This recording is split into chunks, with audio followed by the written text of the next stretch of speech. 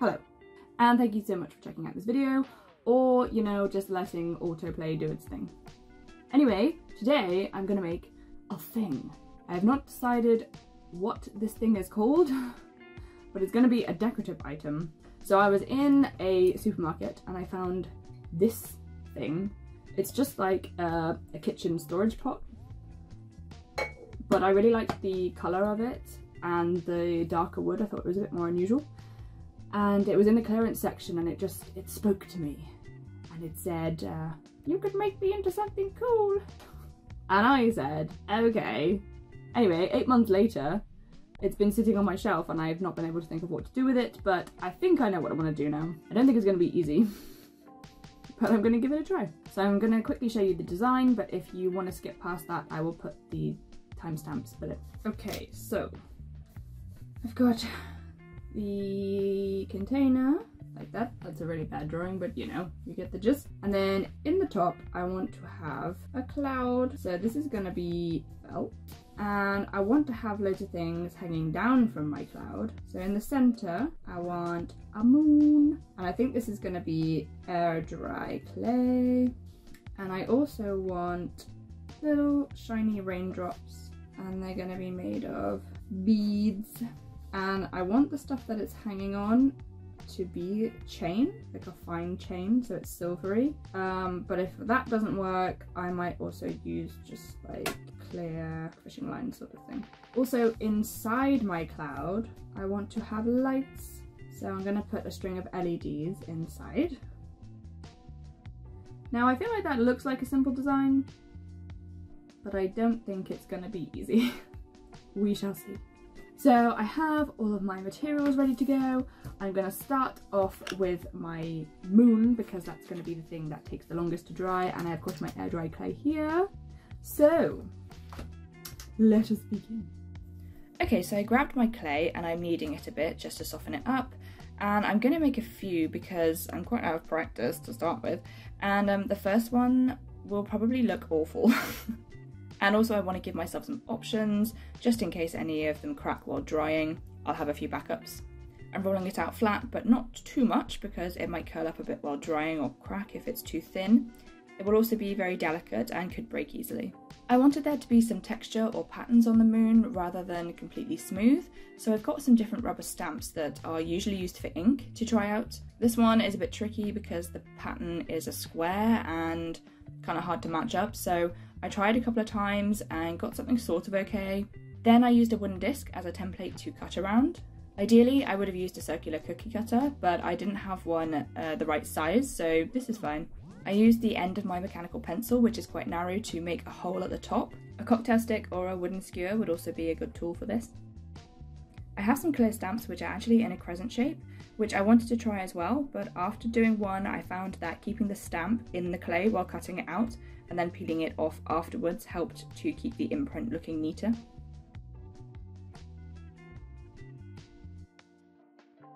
Once I'd cut them all out, I then dipped my finger in some water to smooth out the edges and just make them all a bit neater. So I did a few like that, and I was finding it really hard to get a nice shape.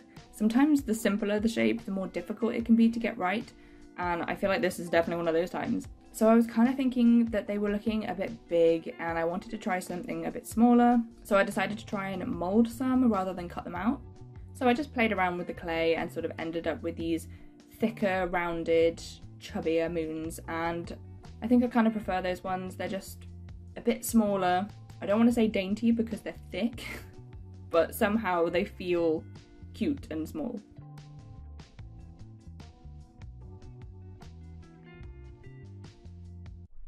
I've done all of those and hopefully one of them will work out. So I'm going to move on to doing the internals for this one. So everything that's going to be hanging down needs to attach to the top, but I don't want to put it straight into the wood because I think that's going to be a bit tricky. So I'm going to use a piece of foam board to attach everything. I'm going to have some Velcro to it so it can be removable, because this is also where the battery pack for my lights is going to be located inside, and it needs to be accessible so that I can change batteries if they run out. So let's go. So I'm drawing around the lid of my pot and cutting out my foam board with a craft knife.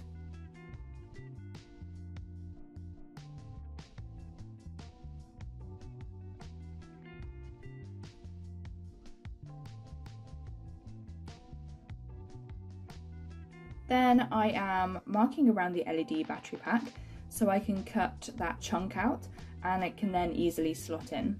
This foam board is practically the same thickness as the battery pack, so it is perfect for hiding it and will also provide a solid base for the rest of my project.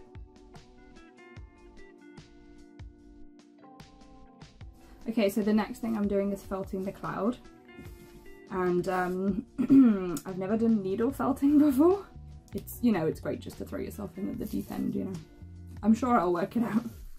I'm starting off at this part by cutting out a circle of pre-made white felt, and this is going to be my base that I will build the cloud up onto. I tried to start cutting it out with the wrong scissors and that was not working, so fabric scissors are much better.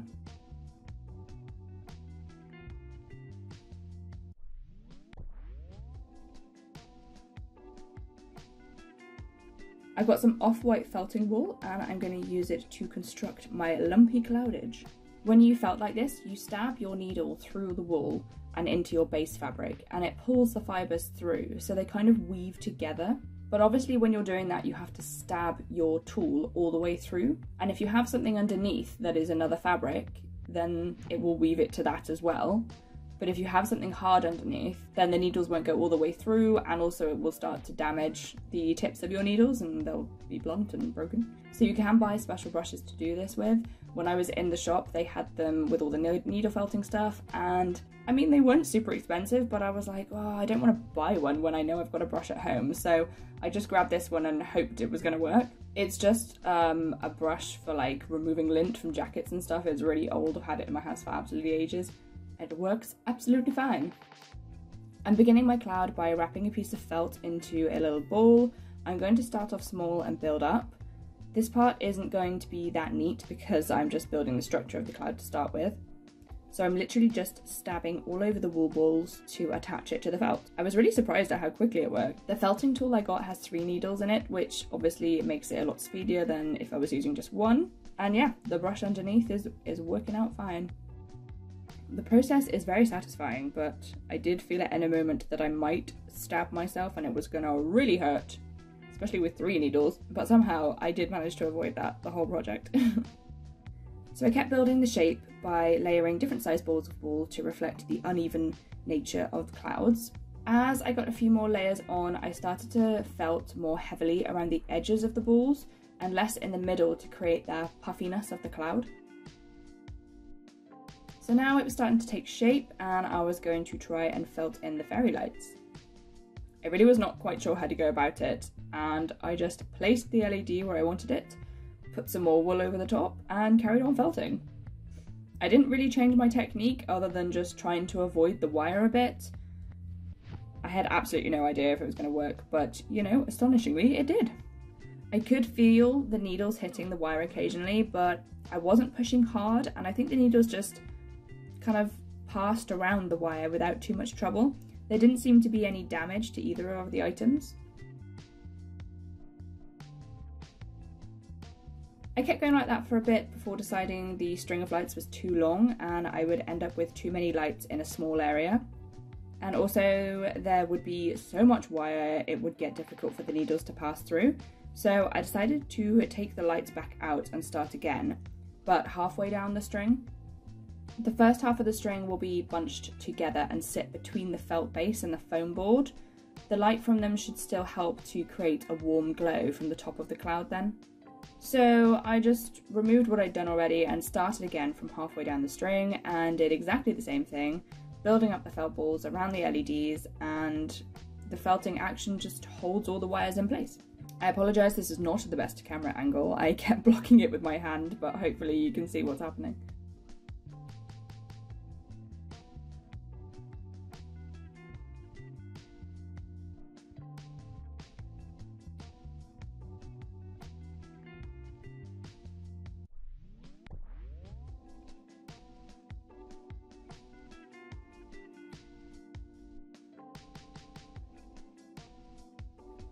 When I had covered all of the lights and the wires, I then just used a really thin layer of the felt to kind of smooth over everything and make it look like one cloud rather than lots of individual white balls.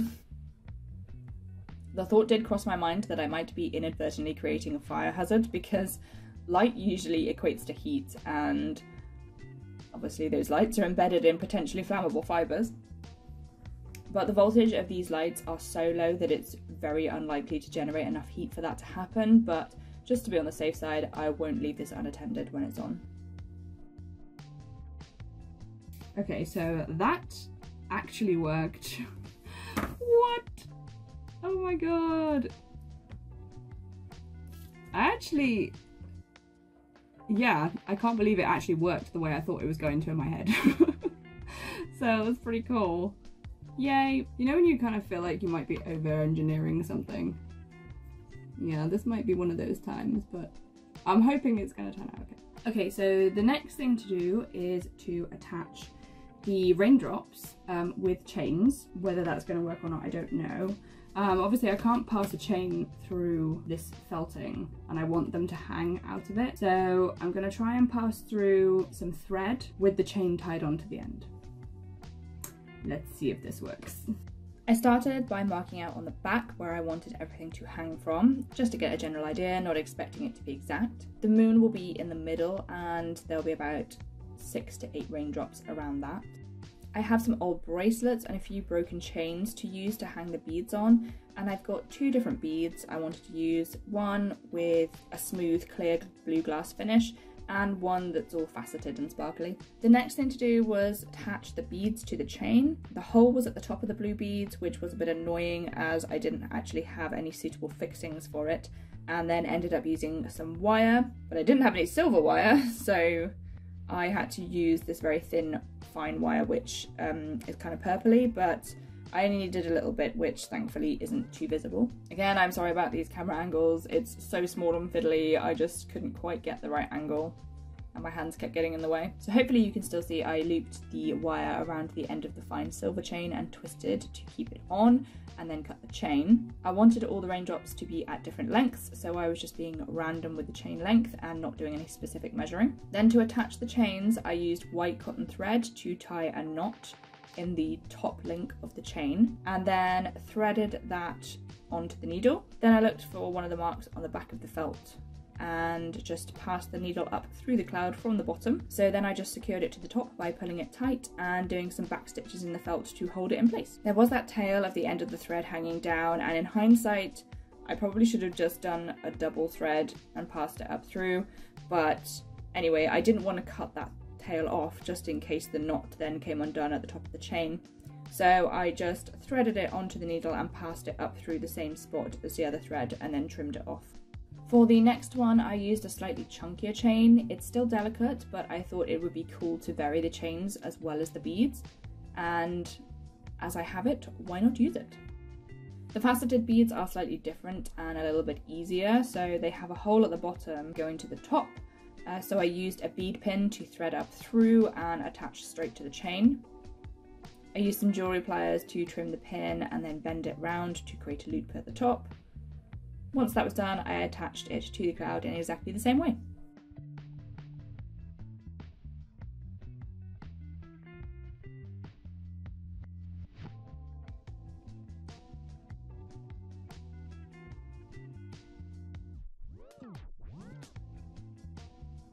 Okay, so my clay moons are dry now and I just have to pick the one that I want and then sand it down and paint it. I think the bigger ones, although they're cool, I'm not sure I really want them. I think the little smaller, chubbier ones are kind of maybe what I want to go for. I did one with some of the impressions into it and then some without, so I think probably one of these two. They're kind of smaller and cuter. I think the other ones are probably a bit too big, but I'll keep them and maybe use them for something else. So I've just got some fine sandpaper and I'm gonna neaten them up a little bit. Okay, so I smoothed the moons off a bit with the sandpaper and then got to painting. I couldn't decide between silver or this sort of champagne gold colour I had. I started with silver, but the tube I had was so old it came out like cottage cheese. But I did manage to find another one, which was fine. It looked nice, but it wasn't super metallic. So then I tried the champagne gold. It was a watercolour, so I was concerned that it would make the clay soggy again. But it was actually fine, and I really love that colour, so that ended up being the one I decided to use. I decided on the floral printed moon and started off by finding a jump ring large enough to accommodate the thickness of it. If you've not done jewellery making before, the best way to open and close a jump ring is to twist it so that it doesn't lose its circular shape and so that the ends join back up neatly again. I added the chain, closed the ring, and then trimmed the chain. Then I just attached it to the cloud in exactly the same way as the water drops, but right in the centre.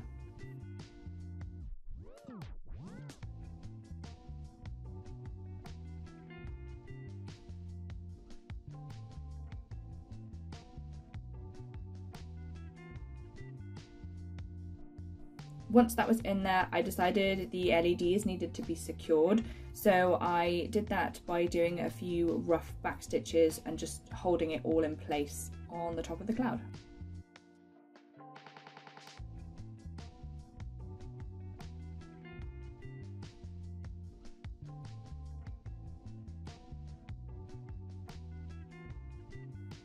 Okay, so once that was done, I had to attach the cloud to the foam board somehow.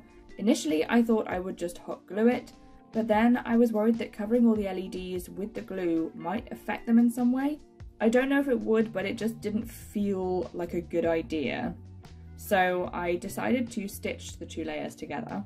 Although the foam board is thick, it's not very dense, so a needle can pierce it really easily. It was a bit of a fiddle to stitch the two together, but actually I'm really glad I did it that way.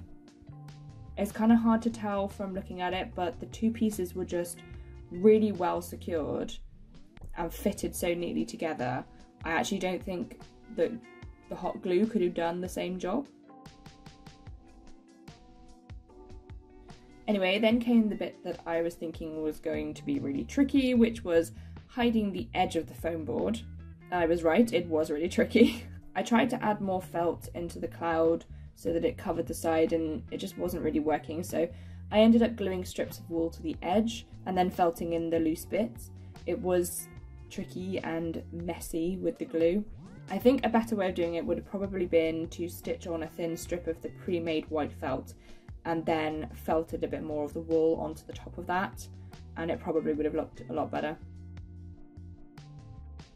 After that glue had dried, all that was left to do was to attach it all to the lid. When I started, I thought I was going to use Velcro to attach it, but when I tested it out, that actually left quite a visible gap between the cloud and the lid, so I actually decided to glue it straight onto the lid. The gap that I'd cut out for the battery pack meant that it could just slide in and out easily if needed, so there was no problem there. And yeah, I think it just looked better and was easier to do it that way. And that's it, all finally done.